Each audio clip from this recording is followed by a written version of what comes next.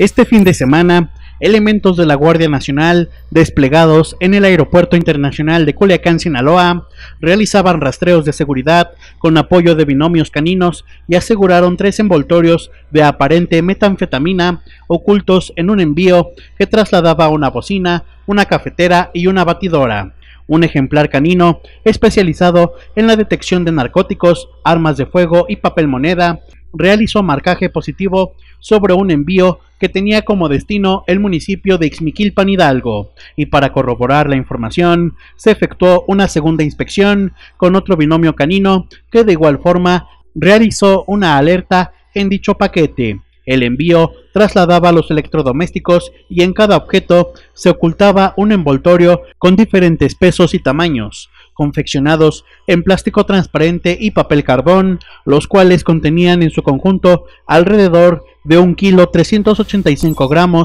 de aparente metanfetamina. Para determinar el tipo y peso exacto de la sustancia y continuar con las investigaciones correspondientes, todo fue asegurado y puesto a disposición de la Fiscalía General de la República en la entidad. Oscar Reséndiz, para Mezquital al Día.